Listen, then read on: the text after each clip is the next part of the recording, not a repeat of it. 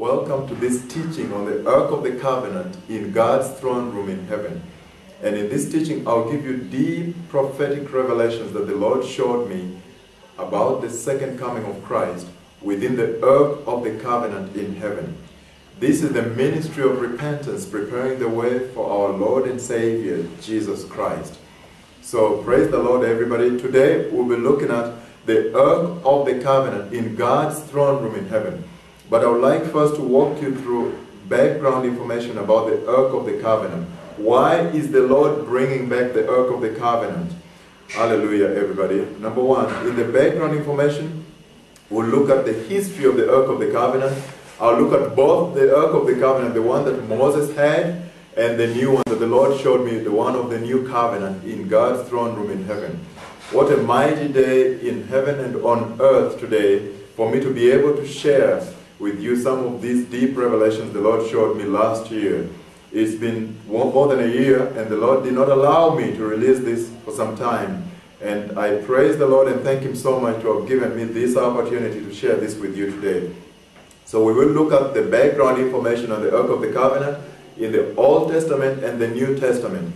And I will also look at the structure of the Ark of the Covenant. And you will be able to see some changes that have taken place, the difference between the Ark of the Covenant that Moses had, that the one he was instructed and commanded to build, and the one that's within the throne room of God in heaven. And you see a lot of changes that have taken place within the Ark of the Covenant in the throne room in heaven, preparing for the second coming of our Lord and Savior, Jesus Christ. And I'll also look at the spiritual significance, hallelujah, I'll look at the throne room of God in heaven, and I'll walk you systematically into a vision, a mighty vision, when there was a mighty visitation the Lord gave to me. The Lord gave me a mighty visitation in a very unusual way, and took me up into heaven and opened for me the throne room in heaven. Hallelujah, praise the Lord. And I'll walk you through that vision, and so you'll be able to see some part of the throne room of God Almighty in heaven. What a mighty day in heaven and on earth today. And I'll also walk you through the prophetic revelations of what He showed me for the second coming of our Lord and Savior, Jesus Christ. And then we'll look at the relationship between what the Lord showed me within the throne room in heaven and the spiritual significance of that within the release of the Spirit of John the Baptist, preparing the way for the second coming of Christ. Hallelujah. Praise the Lord, everybody. The Lord is coming back soon. Amen.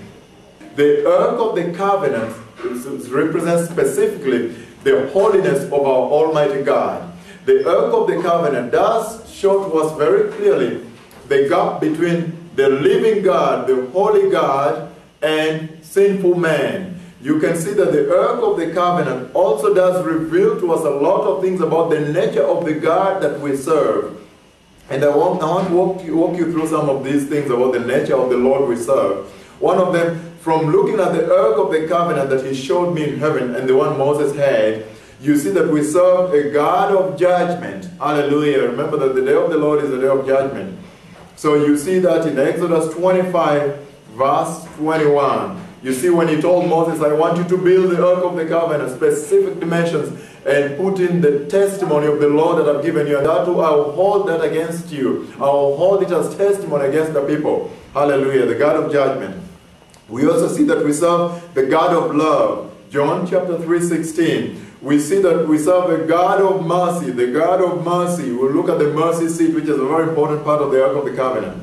And then we also see that we serve a God of covenant. He's a very powerful God of covenant. He's a respecter of covenant. And He respects covenant because of His name's sake. He does it for His name's sake. Hallelujah, praise the Lord. And we also see that we serve a God of life, a God of resurrection. I'll walk into a lot of that. We see that we serve from the Ark of the Covenant, we see a God of power and authority. And hallelujah, praise the Lord. We see the tri-unity of God from the Ark of the Covenant. We see the Trinity, the tri-unity of God.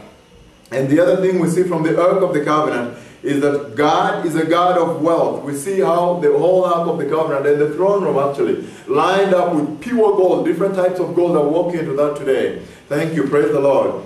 And then we see that we serve a living God. We see a God who is able to change His mind. You see in the beginning, the covenants that He had, I'll walk you through the history of God signing covenants with men. But in the Ark of the Covenant, you see the testimony of the Lord put in there. And now you see the changes that I'll walk you through that have taken place within the throne room of God in the Ark of the Covenant in heaven. You see that the Bible now replaces some of those things in heaven, in the Ark of the Covenant. And you see the blood of Jesus, and I'll walk you through the specific steps that the blood of Jesus went through in the Ark of the Covenant during the crucifixion of our Lord and Savior and the resurrection. And in the Ark of the Covenant, we also see that we serve an infinite God. We see the wealth of God, the wealth of His nature through the Ark of the Covenant, and I'll walk you through some of those things. Praise the Lord, everybody. So let us look at the structure of the Ark of the Covenant. And I'll divide this into two. I'll look at the Ark of the Covenant in the Old Testament, the one that Moses built, the one Moses was commanded to build. And I will also look at the Ark of the New Covenant in the throne room of God in heaven. And I have it right here, and I want just to mention something here. When the Lord showed me this Ark of the Covenant in the throne room in heaven, I went through a period of time. It took more than a year when He did not allow me to share this with anybody. I tried to share, and most of the time He shut my voice when I was trying to call people. And in many cases when I was talking about it sitting at home, I passed out. And then later I began to understand that He was not willing yet. It was not yet time ready for me to begin sharing some of these deep things about the Ark of the Covenant in the throne room of God Almighty in heaven. And then later, after 1 year, then in a mighty vision, He came and said, now you can produce the message. Now you can talk to the people about what I have shown you. Hallelujah, praise the Lord. And when I started working with the Ark of the Covenant, I was working from visions with graphics designers on the computer. And so it's a very tremendous experience. I want you to know. I want you to know that I was walking from the vision. They were putting every single thing I was telling them from the vision the Lord had shown me more than a year ago. And they were putting it in. And every time I went back home, I went down on my knees and I asked, Lord, this is too holy. I don't want to do it alone. Almighty King, please help me and do this with me. I don't want to err on this one here. And I kept asking Him along the way, after every single stage, Lord, did we do it all right? I printed out a copy from the computer, brought it home. And in a mighty visitation, every single time I asked Him, He showed me what we had done in the computer. And He said, move this down here, move this down here, move this here. So it's been such a mighty experience with God Almighty. He was involved in building this with me. It was a tremendous experience also with the graphics designer himself. When I always came back in the morning, I said, the Lord moved this down. The Lord said we should do this color here. And hallelujah, praise the Lord. We serve a living God. What a great blessing to be able to be part of this. Hallelujah. So, in the Old Testament, what do we see? We see that God instructed and commanded Moses to build the Ark of the Covenant with specific instructions. And we see that in Exodus chapter 25, verses 10 to 22, where He gave Moses specific dimensions in cubits, how to build the Ark of the Covenant, what dimensions of width, what dimensions of the length. And we also see in Exodus chapter 37, verses 1 to 9, specific dimensions that God gave Moses when He told him to build the mercy seat. And that is so interesting. I want to draw your attention here to one thing.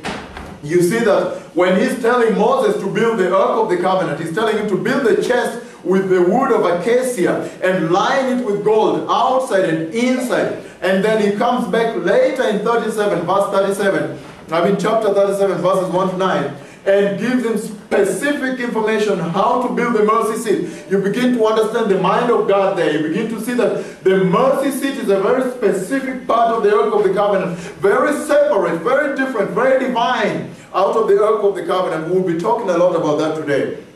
Praise the Lord, everybody, and welcome to this ministry of repentance. So we will be looking at today inside the Ark of the Covenant of the Old Testament. What do you see there? We see the wooden chest I've just described, and then we see the mercy seat of pure gold. That was a slab of pure gold. And remember, pure gold, that must be very heavy, what Moses built.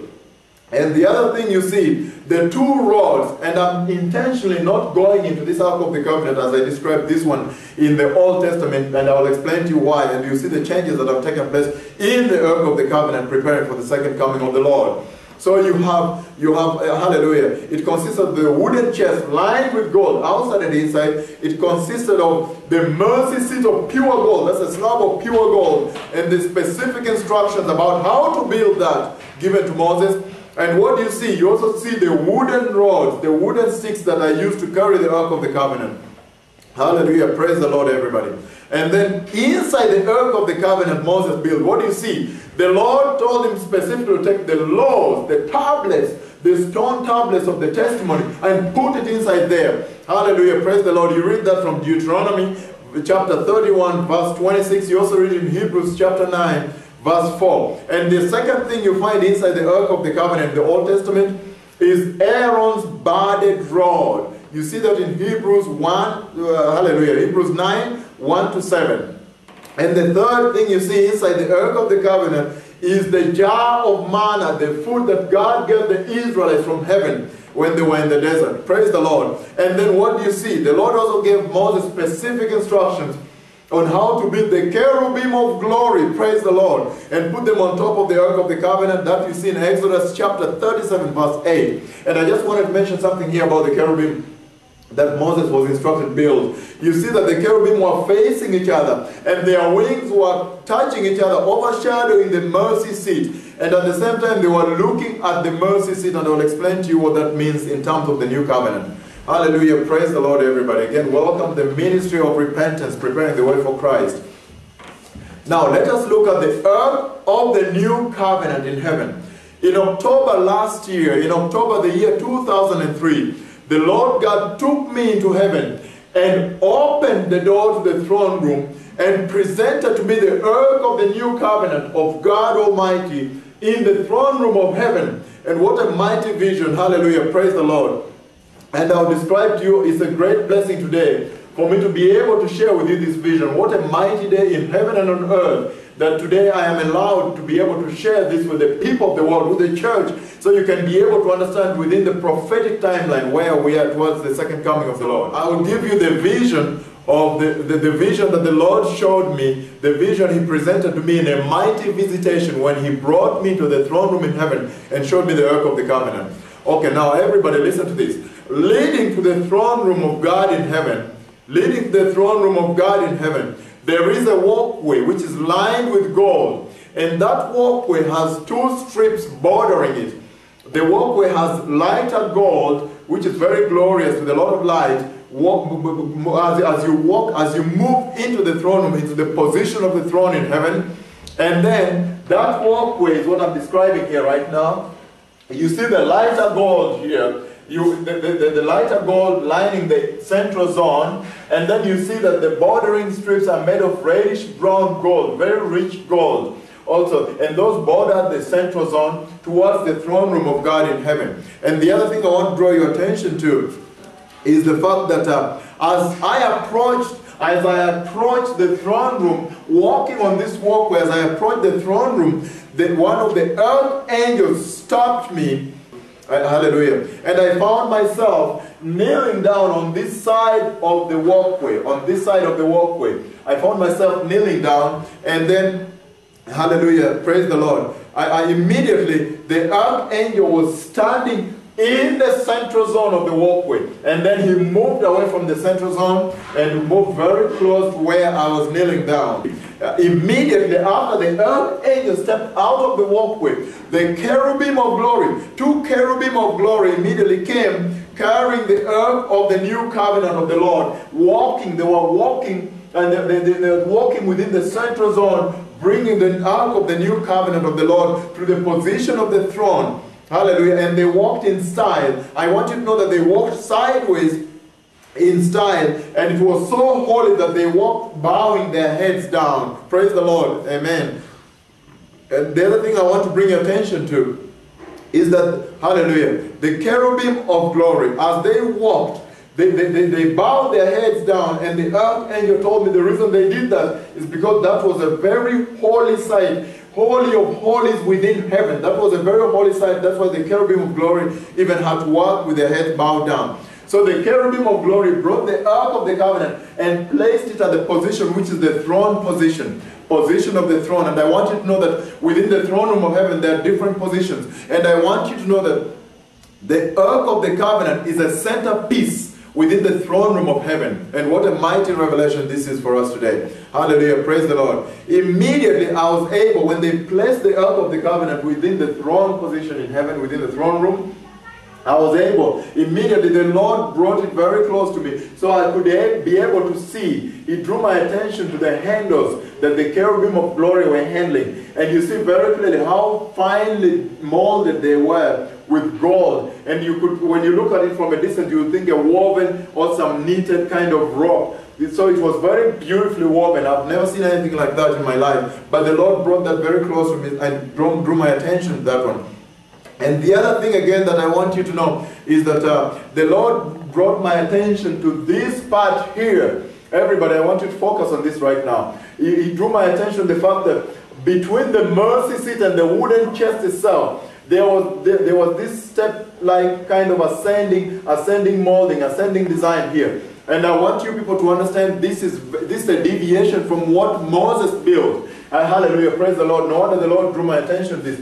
You begin to see that there was an ascending stepwise design, step-like design, ascending towards the mercy seat from the chest. I see from what Moses built that there was a descending step-like, descending down. So again, I want you to understand that we serve a very infinite God, a very rich God, and a living God. So there are changes that are going to be taking place within the throne room, within the Ark of the Covenant, moving from the old to the new covenant. Praise the Lord, everybody.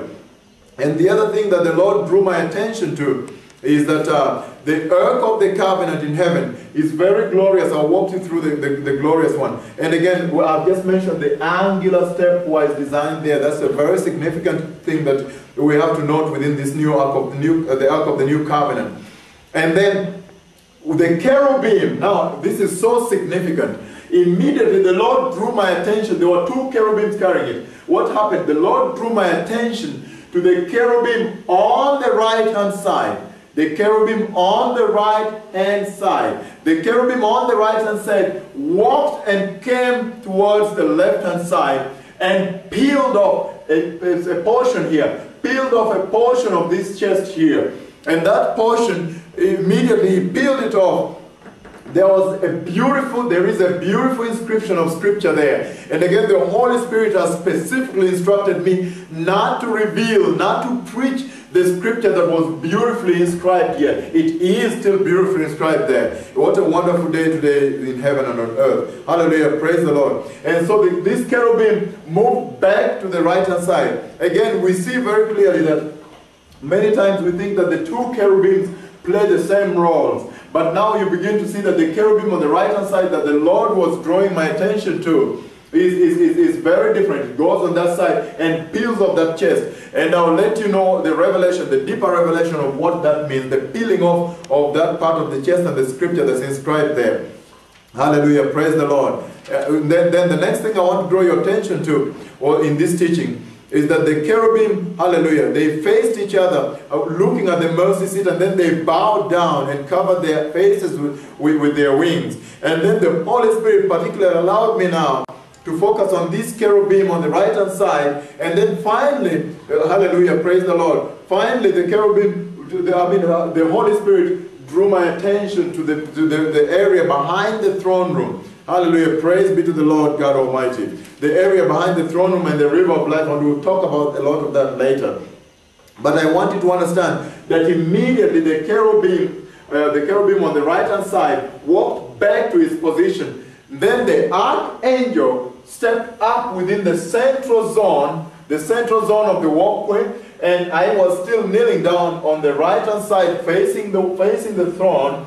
And then he called me and said, "Come, let us pray." And immediately I realized that I had gotten from my knees and I was standing there. And he asked me to place my left hand on his shoulder. At the same time, I realized he had placed his right hand on my shoulder. And he asked me to lift up my right hand as he lifted up his left hand. And I found myself leading the prayers. And in the prayer,